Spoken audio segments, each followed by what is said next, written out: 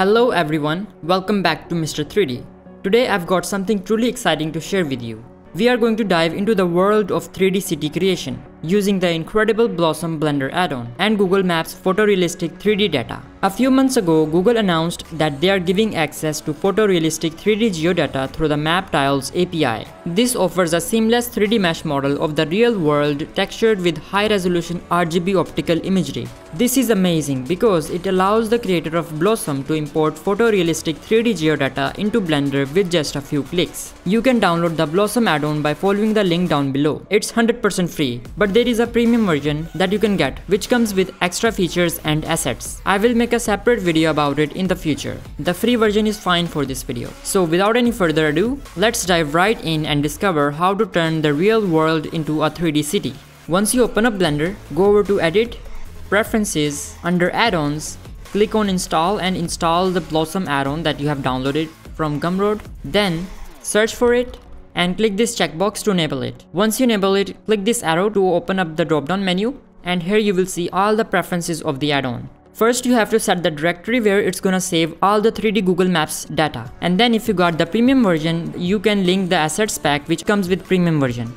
And here you have the access tokens and the keys option. So in this video, we are only gonna work with Google 3D Tiles key, which will access the Google satellite imagery and download it into Blender. To get the Google 3D Tiles API key, you can follow the add-ons documentation link below for step-by-step instructions. If you don't already have a Google Cloud account, you will need to create one. Please note that you will be required to provide payment information, but Google will not charge you unless you manually upgrade your account. Here it says, your use of Google 3D Tiles in the experimental stage will be free of charge. It's bound by the usage limit though. You can find more information about those limits by clicking here. Usually they are pretty high, so you don't have to worry about the limit. And you will also have to enable the Map Tiles API, which I will show you how to enable. So click here, and here you can see that enable the Map Tiles API button. Click on it. It will take you to Google Cloud where you have to enable it. I have already enabled mine. Click on this arrow to go back. Click once again. Now you are in the APIs and services of the Google Cloud. Then you have to go over to the credentials. And here you can see that I already have my key right here. But if you don't have a key, just simply click on create credentials and select the API key. Once you have the key, simply copy the key, paste it on Google 3D Tiles key. Once you paste it, save preferences and then close preferences. And to view the add-on, all you have to do is to press N on your keyboard and it will open up the side panel. From here you can see that we have a new tab called Blosm. Click on it. Now, first thing first, it uses longitude and latitude coordinates which will import the city or the area you have selected here. And to make it easier for you to select the area, you can just simply click on select. But before we click on select, here you can see that we have multiple import options. And in this video, we're only gonna go through the Google 3D Tiles. So once you have it selected, you just simply have to click on select and it will open up a new tab on your browser with the world map.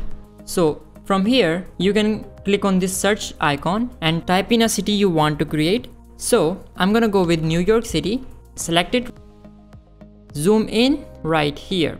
And then you have to click on the show selection rectangle. Once you click on it, you will see a square on your screen which you can move around and resize however you want.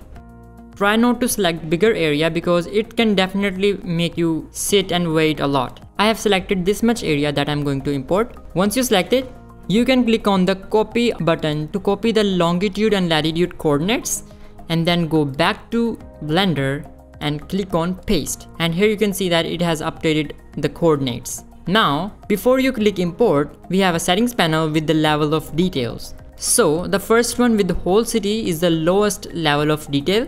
And if you want the highest quality of the city, then use the buildings with more details. Now, to record this video quickly, I've already imported all these level of details. So I will show you how these look like. But if you select buildings with more high detail and click on import, and it will look like Blender is going to crash, but it's just pulling the city data from the server. Then putting together the buildings and textures depending on the size of the area you are importing. It can take a lot of time, so try not to bring bigger area than you need to save time. Alright, Now I'm gonna go ahead and reveal all the levels of quality one by one. So with the whole city level of detail being right here, I'm gonna go over to the rendered view, and here you can see that this is how the lowest quality of detail looks like. And you don't have to use it. I recommend don't use the whole city because it's the lowest quality and it's not worth it. Then we have districts. So with districts you get a pretty nice amount of quality with all the buildings, and this is not good as realistic, and it took me like 1 minute to import this level of detail. And then we have groups of buildings. So let's take a look at this. And this is the quality with groups of buildings detail. Now you can use this for background, like way far city views. This will definitely save you a lot of your memory and your GPU resources. Then we have the level of detail with separate buildings. Now if I show you how this looks like, this is much better than all the previous ones. Alright. Also note that Google Cloud sends a significant number of 3D tiles beyond the requested area of interest. Means it imports way larger area of the city than we have actually selected. Now let's move on to buildings with details. Alright, here you can see that we have the buildings with detail. It's a lot better than the previous one. And at last we have buildings with more details. And here you can see the quality of the city, and it's very high quality. Now they're also working on improving the quality of the lower grounds as well. This is the highest quality you can get.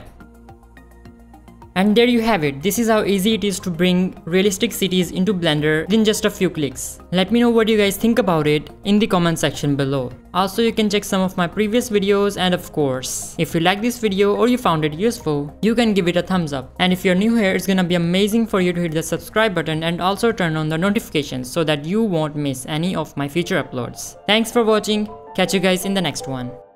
Peace.